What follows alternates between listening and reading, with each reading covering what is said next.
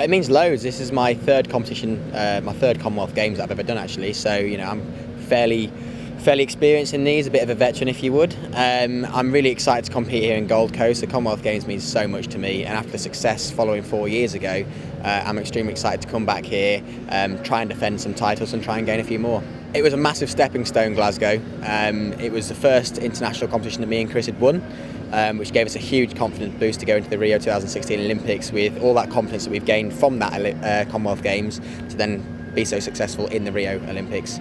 For the Commonwealth Games, it's such a massive learning curve for some younger divers as well, which back in 2010 that was me, and the progress that I've made, hopefully some of these other divers can make as well. So it's a really good event for everyone involved, and I'm really excited to compete here. Overall, I'm really happy with how everything's going.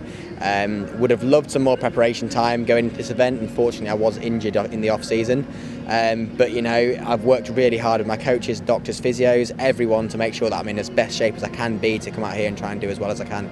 We've explored some new paths in my diving list. Some things are a lot harder than others, and I am at the highest end of the scale. I have the highest degree of difficulty in the world currently. Haven't progressed anything for this competition. I'm actually doing the exact same 1 metre list as I did 4 years ago. I'm doing the 3 metre list that I did in Rio as well.